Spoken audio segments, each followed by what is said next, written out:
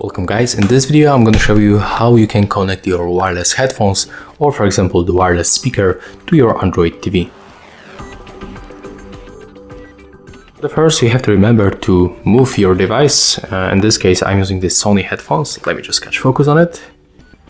Okay, so that's the headphones. You have to turn it on and move to the pairing mode. I'm going to show you how it looks in my case. So that's the button. Let's catch focus one more time. That's the power button. I have to click and hold it until this indicator above the button starts blinking on the blue. As you can see right now, it's blinking. It means that right now my headphones are in the pairing mode. They are visible to other devices, in this case to my TV. And the pairing mode indicator mostly blinks on the white, blue, or on the red and the blue. If you don't know how to enter pairing mode in any device, you can just check tutorial on our YouTube channel because we got a lot of wireless devices recorded.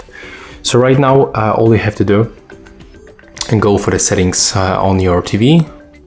Then you have to scroll down and go for the device, for the remotes and accessories. Right now your TV is looking for visible devices. So as you can see, after a few seconds my Sony WH-1000XM3 will pops. You have to select the device with OK button. After that you will get the pairing request. Select pair. And right now we are successfully connected.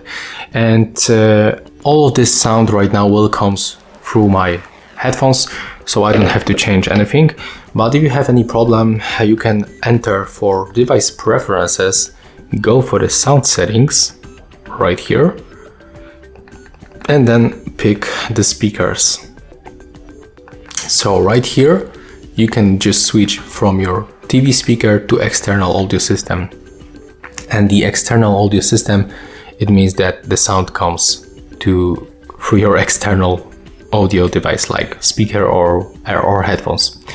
And yeah, that's all for this video. That's how it looks. If you find it helpful, just remember to leave a like, comment and subscribe.